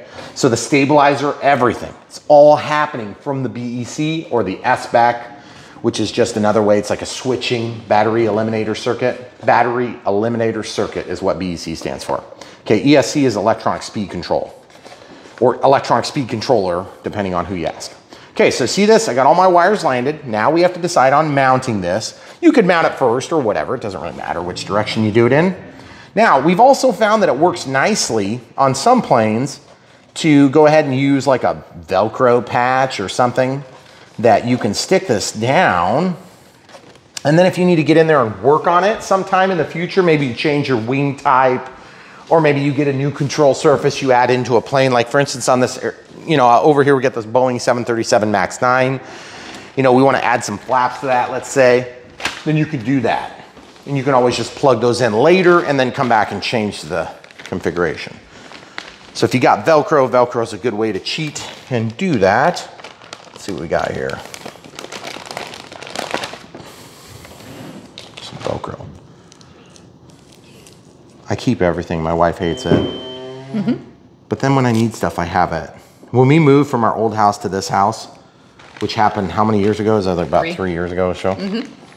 It was terrible because we had to throw away so much stuff. And I was like, I need that stuff. And it's so funny because my wife is like, you've never used it in 12 years. And I'm like, 2 weeks later, what do you know? We needed all that crap. Because when you first move into an empty house, you got all sorts of projects you got to do. We didn't need all of it. We needed a lot of it. Remember all that lumber we had? Goodness gracious, today you could probably pay off the mortgage just with that lumber. We probably should have kept the lumber. So anyway, so we hired some college kids to like take our garbage out. Oh my goodness. I've never paid people to take garbage before, but the people that bought our house were so nice. They gave us like 3 extra days after we sold them the house to get our crap out of there. I couldn't believe it. Because someone thought that they could pack and move their shop in 1 day. Who was that again? I don't know. I don't remember. I don't know who would be so stupid. This is not very smart. Okay, so funny little secret. In the attic, you know all those boxes? We used to not really have a good way of getting rid of them, so we kept all of them. Like all of them. Like all. Like we probably had 50 like of them in the attic. The foam. The foam and everything. The boxes. And so we were using them for extra insulation in our attic. I mean, it was just like everywhere. So they may or may not still be in that house. If you happen to buy the house and you find a bunch of empty boxes in there, you can thank Megan for that. You're welcome. You were gonna move them all. You were gonna like put them on a trailer and bring them here to this house. We did need to throw them away. We had to get rid of them somehow. So if you guys have funny stories, leave them in the comments below. We always appreciate a good chuckle when we're reading through the comments. And yes, I do try to get to comments 100% of them. It's hard to do that when you start getting to a sizable channel. And even though our channel's still small in the grand scheme of things, there's enough people that ask a lot of questions. And I try my best to get back to people as quick as we can. But, you know, we do have things going on too, and lots of video production. Hey, can I show them that up a little bit closer? Yeah. You got it in there. But I was thinking about this wire here because that's going to be kind of a pain. Yeah, with the. You know what? I have an idea. Let me grab the X-Acto knife. I'm going to show you guys the trick of the day number 14. Trick of the day number 14 coming up. So, if you guys have never done this, get ready to live. So check this out. If you have a wire that's pesky in a foam plane, remember, foam is a different media. Some of you guys have been doing balsa wood for years and you really don't know anything about foam, okay? And a lot of you guys in balsa hate foam, and I don't understand why. I mean, it's like the most beautiful scale planes that we're getting these days are made of foam. Yeah, but I want it out of balsa. That's fine. There's nothing wrong with that. That's great. You don't have to hate on foam just because you love balsa. I love both. I need to check something. There's a block that goes in here, okay? So you see that block? I need to pay special attention to how far down that goes. Looks like it makes it about, yeah, it's gonna be tight. So here's what I'm doing. I'm taking the knife, I'm gonna cut a channel from whence this wire can chase. From whence? From whence. Sorry. See what I did? I just made a little channel, and then I'm just gonna carry this channel, and I might as well carry it all the way until about yonder. It's like 1763. Yes, obviously. Whoa. I don't know if YouTube was around then, camera crew. Seriously, get your facts straight. See this? Let's see if I can get that in there. So basically what I've done is I've created a channel to park this wire in, and sometimes it works really good and other times it doesn't work really good. But all I'm trying to do is I'm envisioning problems getting batteries in and out every single time I go to use this plane. And so I'm just gonna make a little channel. I'm just gonna slide that wire in there, and it feels like I finally got decent penetration there. Okay, so once it's in there, then I can just chase the wire, and that will buy us a little bit of flexibility. Excuse me. I cut that too close to the bottom. It's just wanting to flop open. You guys see what's going on there? I can fix that though. You know how to fix that when you do that? Make a bigger hole. Make another channel. Yep, that's right. And I'm just doing, whatever I do here, it's not gonna hurt the structural stability of the plane. I'm just making a small channel. I mean, you don't wanna like do that on a spot where you're gonna see everything, obviously. And then of course, this is just kinda, anything you can do to manage your cables better is generally good. But you gotta be careful that you don't want these cables to get cut, guys. And it's kind of, I don't know if you guys have experienced the same thing, but I've seen a lot of guys are not very careful with their cabling, and then they wonder why they have problems with servos. Because like honestly, we've had pretty good luck with servos. I mean, I'm not saying we've never had one go bad, but I mean, I usually earn it. Right. It's usually my fault because I like crash the plane or whatever. Okay. So you see how that separated the black and red wire there? Because evidently the screwdriver was just a little bit too tight. So if you guys haven't figured out what's going on the roof, leave your guesses in the comments below, and we will, are we gonna show them? Oh, well, I think we're gonna have to tell them. At some point? Okay. We'll let you guys know what's going on. Your guesses are welcome. Okay, so now that it's in there, it's not like it even has to stay in there on its own, because all you really need is a little bit of clear tape or something. And all I'm gonna do is just put a little bit of tape over the wire, and that's just gonna hold it so it's out of the way in a somewhat permanent fashion. Sorry that didn't go quite as smooth as I had hoped. I ended up cutting too low on this little portion. So my apologies there, guys. Just cut yours a little bit higher and you'll have better luck. But you see, just get that stuff out of there. And then back here where we have to be getting in and out to load the battery will hopefully not become somewhat of an issue for us at some point, okay? So again, we're just trying to hold the wire in place, that's it. Now when we go to get the battery in and out every 14, 15 times, or flying this in the next few weeks, we won't have any issues. Right. So speaking of batteries, let's come over here and talk about batteries for a quick sec. Okay. So basically when it comes down to batteries, what we've got here is smart batteries. We've got a Gen 2 here, which has no balance lead. And we have a Gen 1 here. Looks like this one's done. 4.2 volts per cell. And this one, I don't understand what the deal is here. I'm gonna plug this one back in and see if I can get that voltage reading. Sometimes these G2 chargers, if they don't immediately recognize the battery, You're like, what the heck is going on? And I've noticed that sometimes if you plug in your battery too quick when you first cycle this, it'll go dumb on you. So let's just plug it into the XPC. Very interesting. I wonder what the deal is with that. Because I wonder if I'm not getting contact from my smart lead. That's bizarro. I'm gonna click. See, there's no smart lead. There's no smart communication going on. I wonder what the deal is. You know what?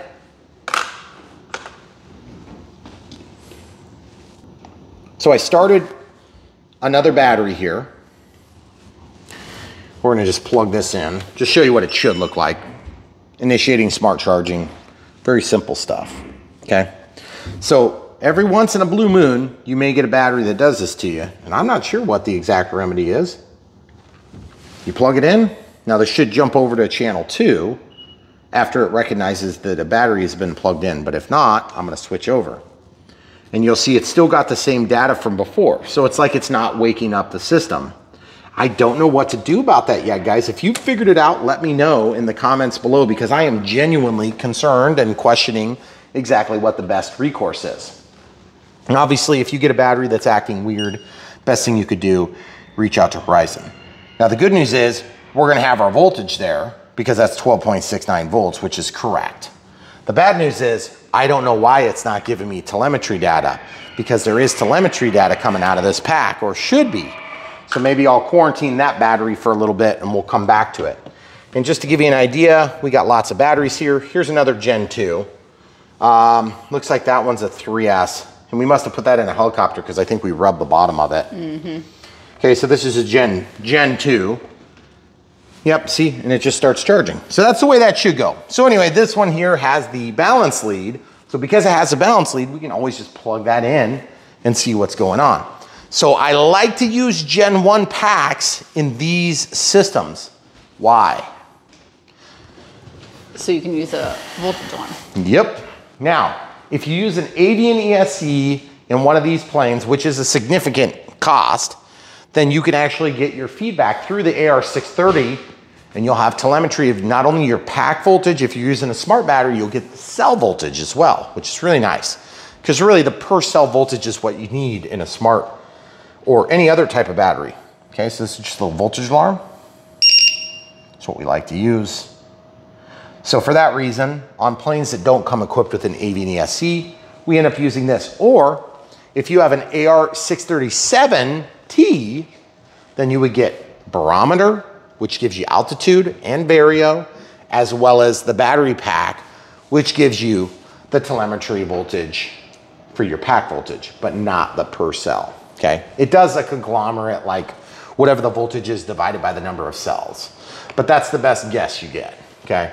This will actually tell you a warning at whatever the voltage is set to. So let's click the button and show them. So it's set to 3.4, 3.6, off. So I'd probably set a plane like this, I'd probably set it to like 3.3. That doesn't mean the ESC won't go to a cutoff, a low voltage cutoff or a low voltage, you know, like slow down effect. Okay, so you just never know until you find out. I don't know, but you'll find out in the video when we do, because we tend to run these things until they're dead. Okay, so nice mid-quality straps, not the highest quality, not the lowest quality, but since you're in an environment where you can take the thing out, this is the most adjustment you're gonna have for CG. And keep in mind, you're adjusting it like this, so there's hardly any spatial difference. So you're not gonna really get a big difference. You're gonna have to go to a bigger battery or a smaller battery. Now, the other thing I have on good word from Arrows and from personal experience is that their 3S rated equipment generally will handle a 4S, okay? Now, I'm not gonna fly this on 4S necessarily right off, but a lot of guys have done it and a lot of guys have found success. In fact, what does the box say? The box says right here, it says 11.1 volts, 3S, 25C recommended, okay? That is a recommended battery. They haven't expressly prohibited the use, but it does only have a 40 amp ESC.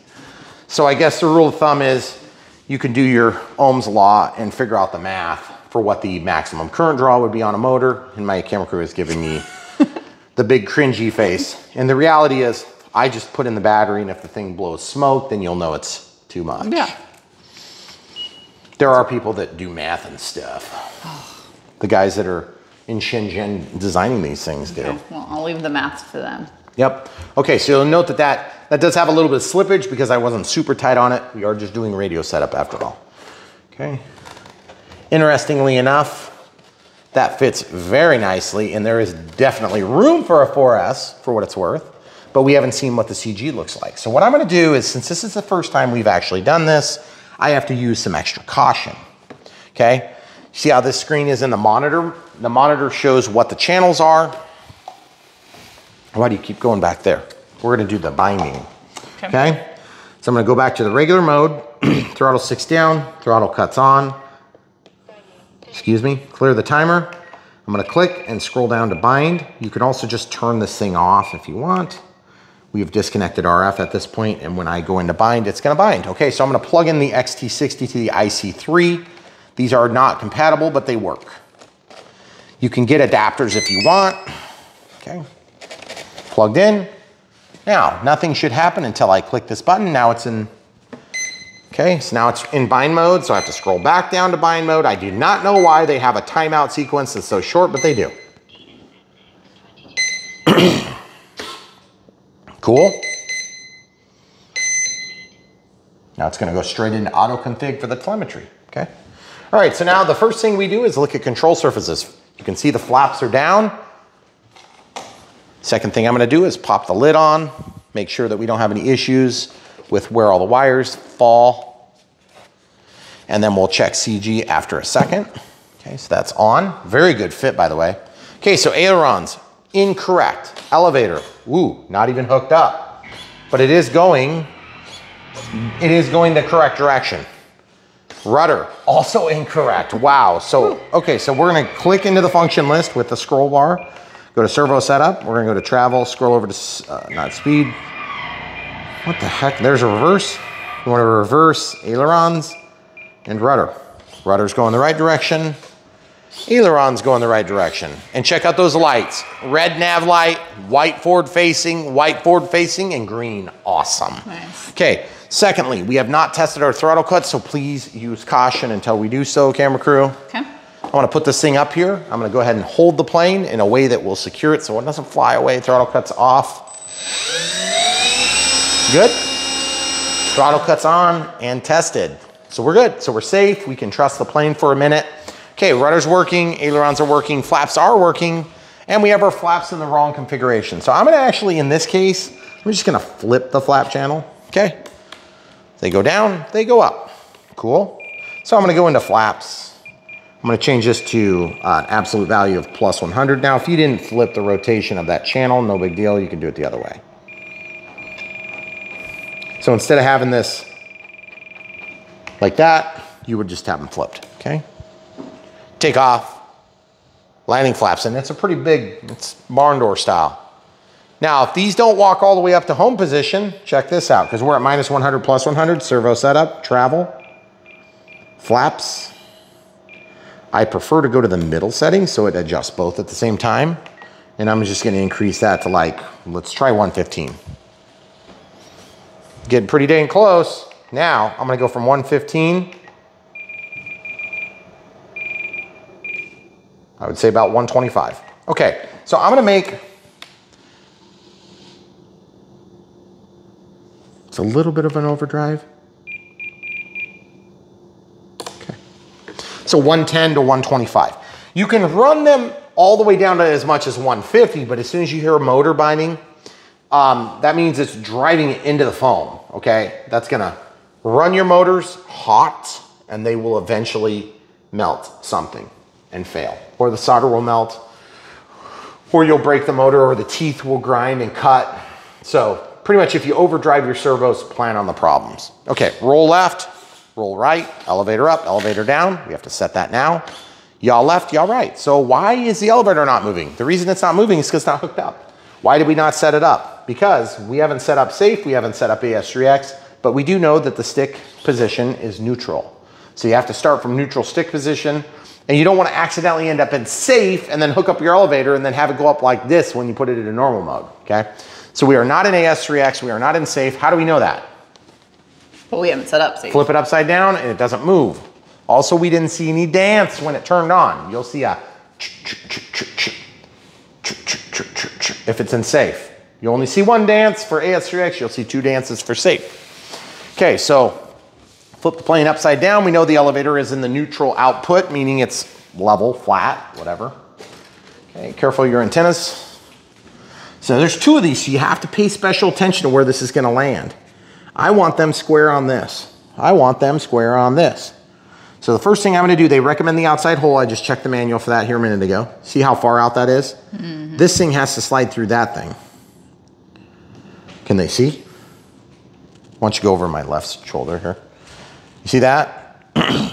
It's out too far. So what I have to do is I have to turn this clevis in. So I'm gonna take 3 fingers, 2 on the back, 1 on the front. So my thumb is pushing hard and then I can twist it. Not quite enough, even harder. Wow, that's really hard. So why does it matter that I hold it? So that you aren't spinning it off of from the inside. Exactly. So I'm gonna grab some needle nose pliers. Generally, I can do this with just my fingers. The higher quality, the easier it is to do, okay? I'm gonna hold this. Now I can twist these, see? Once it's broke free, I can probably go back to just using my fingers. Yep. Nope. Trying to spin. Now these things always kind of have like a favorable side. It's weird. So I want it to be like this. Now look, I'm gonna hold this with my middle, or it's my index finger, just to hold alignment, and then look how close we are now. Getting way closer. So I'm gonna grab that, we're gonna go in, and in. All right, YouTube, sorry for the interruption. The noises you were hearing have been completed. Yeah. So put your guess in the comments below on what you think it was. Okay. So still having to hold on to this with the needle nose pliers, and what we're doing is just trying to get that lined up there. And I'm trying to go so that there's like a little kick point. It either goes this way or it goes that way. And all you gotta do is just get it to line up. Probably 2 more.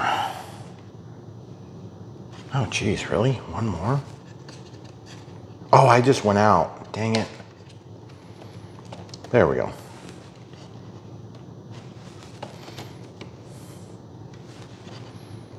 That's getting pretty darn close right there. I don't think we're gonna get a whole lot better than that.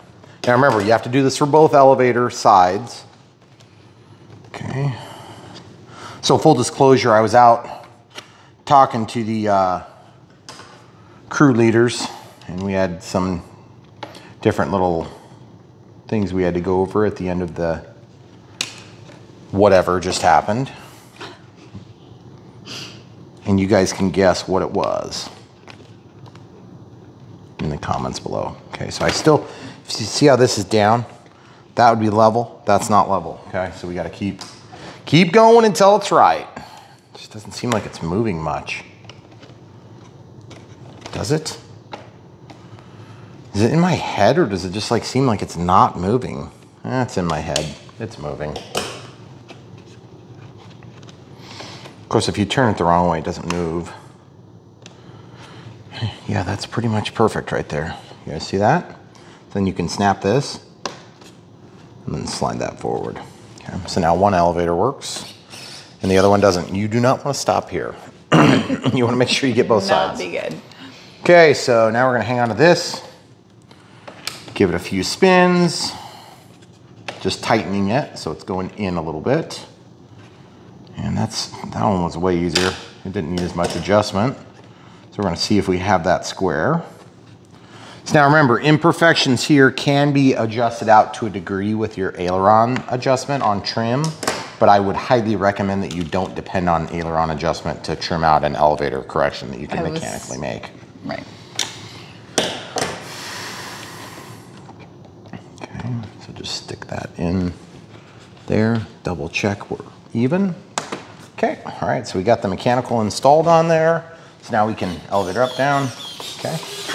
Everything moves, beautiful. tail dragger. That's I cool. love that. Yeah. And I just happen to be writing the control linkage on the foam. Okay. So the next step for us is to set up forward programming.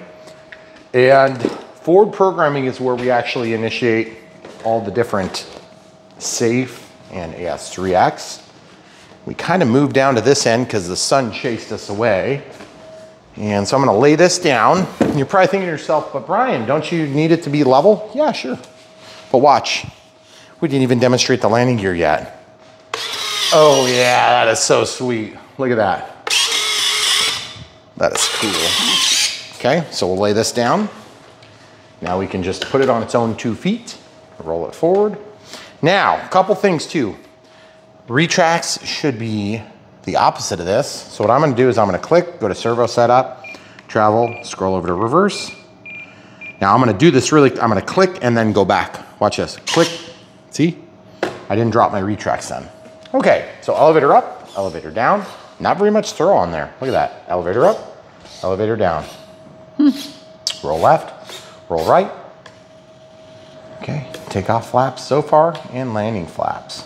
So that's kind of a barn door configuration there. So meaning they go way down. And the competitive offering has a 3 flap movement.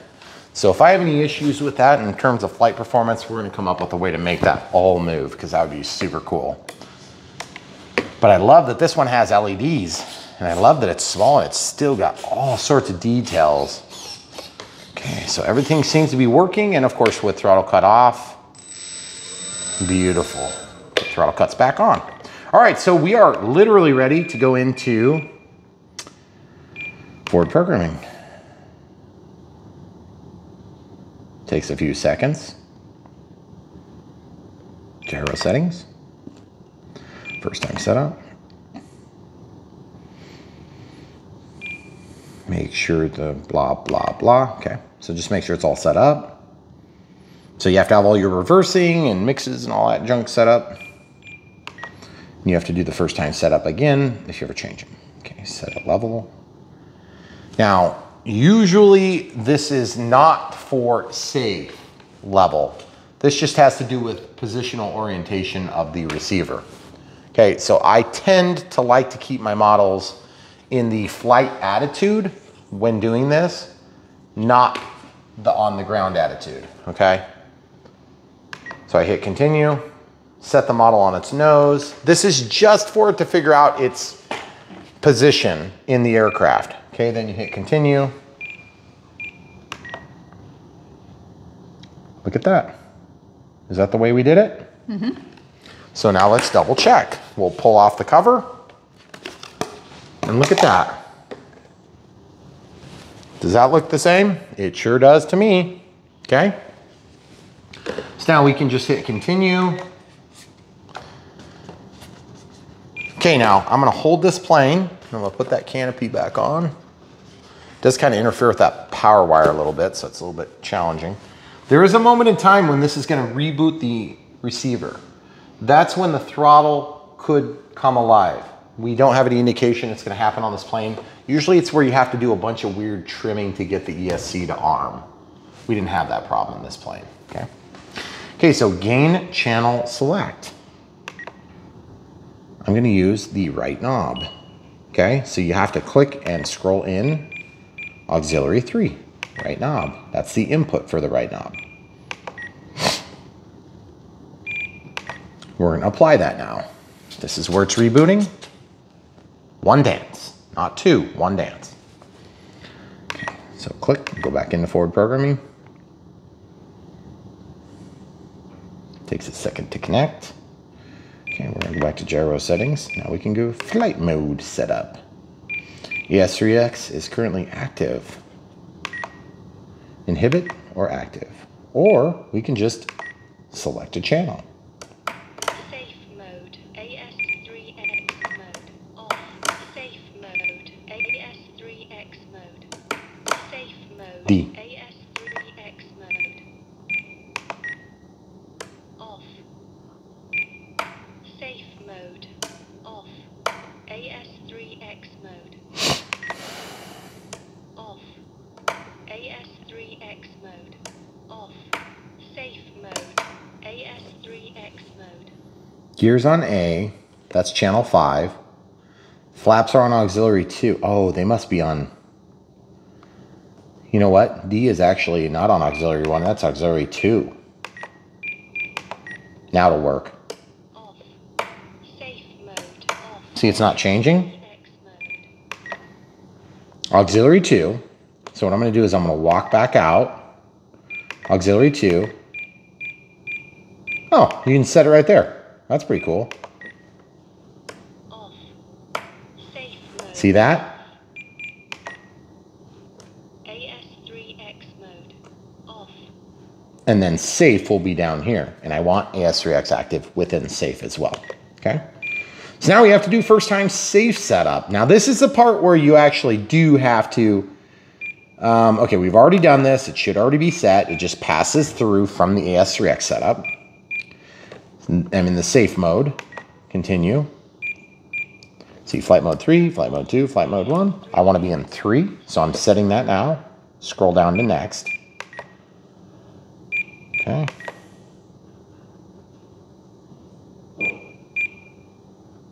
This is where you can make corrections for this. You don't want it to fly around like this. You want it to fly around like this. So if you have to make an adjustment, watch this. Level, model, and capture attitude. Okay. See?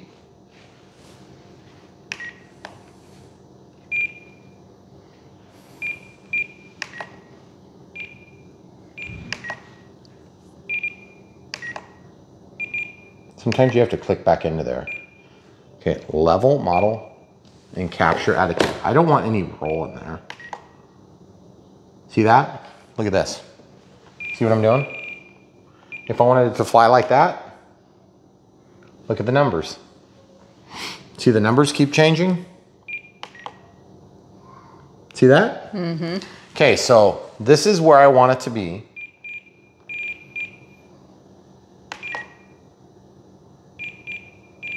You can make adjustments manually too. Now, attitude trim. Roll means positive is roll right. I don't understand why there's roll in there. And then pitch. The pitch is nose up, nose down. So that should be a positive. That doesn't look like nose up. Oh, you want to know why? Because our receiver is backward. But that's strange. Is there actually a pitch on the receiver? Is that not flat? That looks pretty flat to me. I would say that that's kind of, shouldn't that be like negative? No. Because it says positive is nose up. That's nose down. That's nose up.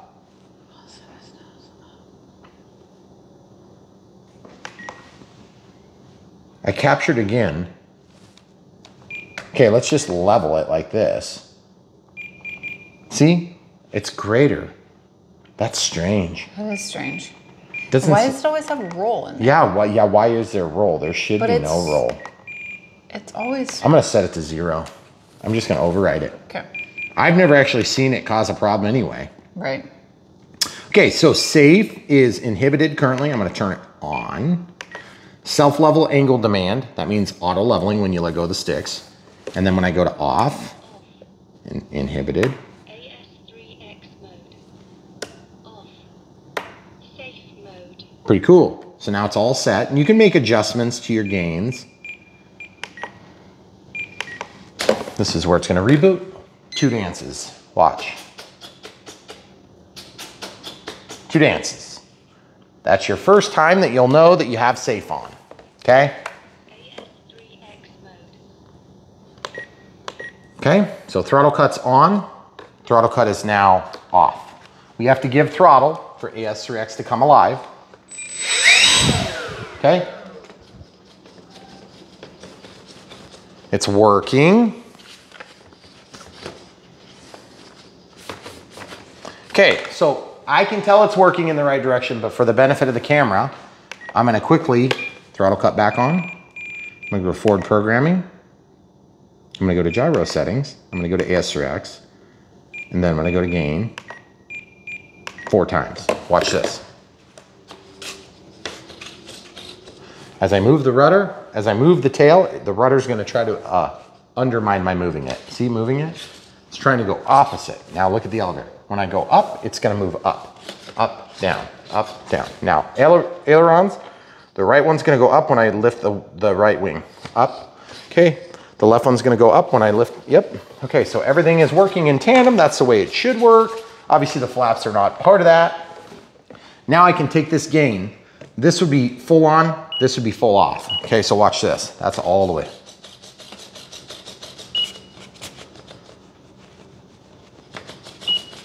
I aim to make that in the middle, okay? So what I wanna do is I wanna set that down to 1 times, and then we can adjust that later. Whatever this gets set to, you can capture those gains back to your center of your knob, okay? So then what you do is you go into your adjustable or fixed. See that adjustable? Then you can capture the gyro gains. See? Then you can go in here and make your adjustments.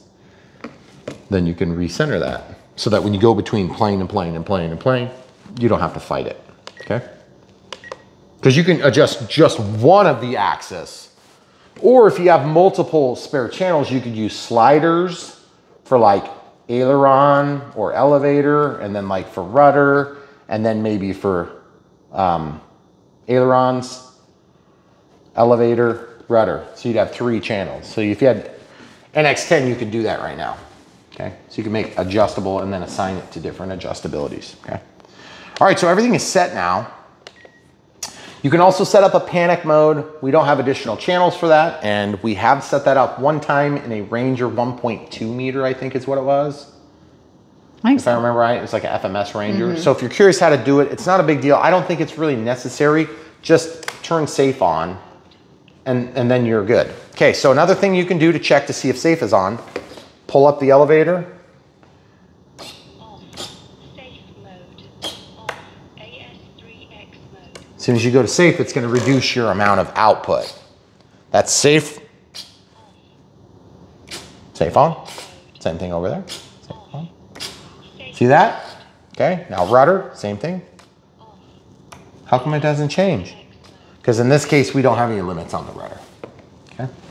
All right, so there you have it, guys. So this plane, this beautiful 1.1 meter F4U-4 Corsair from Arrows is just phenomenal. It looks gorgeous. We've got LEDs. We've got plenty of power, it looks like, on 3S. We'll see how that does. I believe you should be able to probably run this on 4S, but we're gonna try it on 3S, make sure everything is good. And let's check CG again real quick. Now that we have everything done, verify throttle cuts on and verify tested. All right, so with the landing gear down, we wanna test this. So we're just gonna balance it on our fingertip on those 2 little docks we made. With 2200, we're still probably a little bit tail heavy. So I'm wondering if we're gonna need to put a bigger battery in there. Or, better yet, pull this thing out. We've had ours in here for a long time, by the way, guys. So it might be a little bit closer to dead. So I just slid that forward. And with those trays, it's sometimes a little bit hard to tell if you're lined up right or not.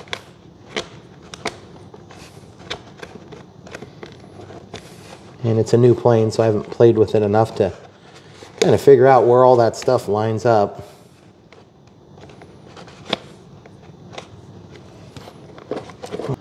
I was trying to put it in the wrong angle, folks. My apologies. Doesn't work when you do that. Okay, so we've got that there. I think we should be able to balance out a little bit better now. Oh, we do have the ordnance on there. We could take that off if that makes a bit of a difference.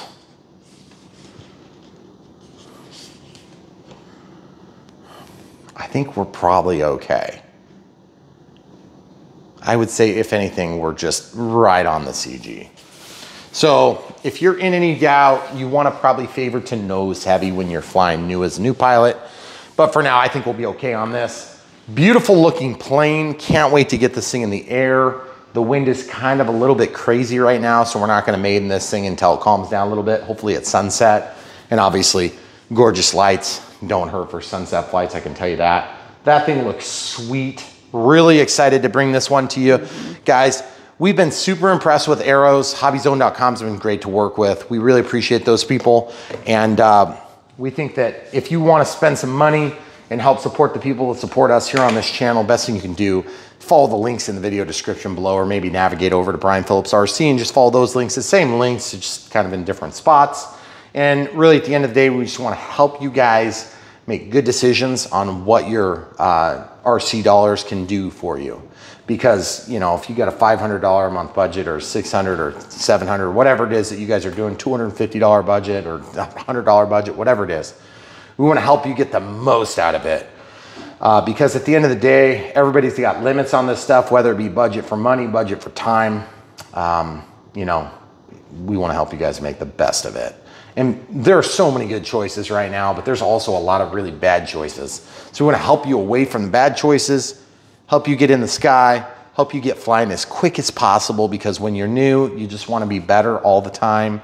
And when you're experienced, you want to keep getting better all the time.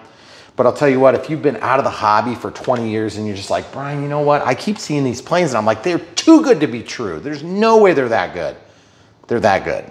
And they're so much better than they were. Just like we started this 7 years ago, and the planes we're playing with now, some of them are so much better that it's almost kind of hard to explain. Now, of course, I'm a better pilot and the camera crew is improving in her skills and things like this, but at the end of the day, the planes are just better. Mm-hmm. You know, we've had the old trusty P-51s. We've had several of them released in the time we've been here. Some of them are just as good as they were. Some of them are a lot better. And, you know, it's like we're getting a lot of V2s. This is a V2, as you can see.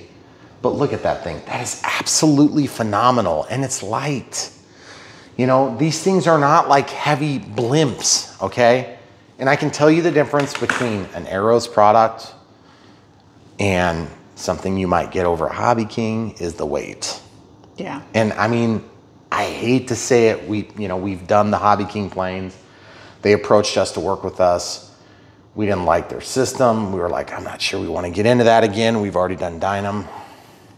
Yeah. But at the end of the day, you know, they have some good stuff. I don't want to totally beat them over the head, but it's like, these planes are every bit as good as the E-Flite stuff. They're very solid. They're very easy to put together. We did have to glue the wing on this one, but it wasn't hard. It was just that, you know, if you use CA, it's even easier. But I'll tell you what, man, these things are so good. And by the way, the arrows are economical. They're super affordable. That being said, this one doesn't come with the Vector. The Vector stabilizer. So you do want to get the AR630. If you get an Arrows product that has the Vector, pay attention. You can get away with a much cheaper receiver and still get the good quality Spectrum stuff like an AR620. So super excited about this one. Check it out in the link below. If you want to help support us on Patreon, we have links below for that as well as PayPal if you want to just do one-time donations and gifts and things like that. Really, we still think the best way to support us is watch the videos, come back for more, and buy these things when you find something you really like. But if you just insist on sending money, we have those options available. For years, we resisted. We probably shouldn't have, because there's a lot of you guys. Our audience is so good to us, and we really appreciate you guys being part of it. So for years, we've been doing these videos, and you've been coming back for more. We try to keep improving a little bit all the time, and we hope that that shows through in the video footage, the quality of video, the quality of audio, which was a big one. I just did not want to do mics for so long. And now here it is. I've got my little pocket protector. That's new and extra nerdy for you guys on YouTube, because my pocket kept turning inside out. It was driving me nuts. You know, it's just little improvements. Getting into nerd dad mode even more every day. And I'm not getting any younger. Speaking of, that's true.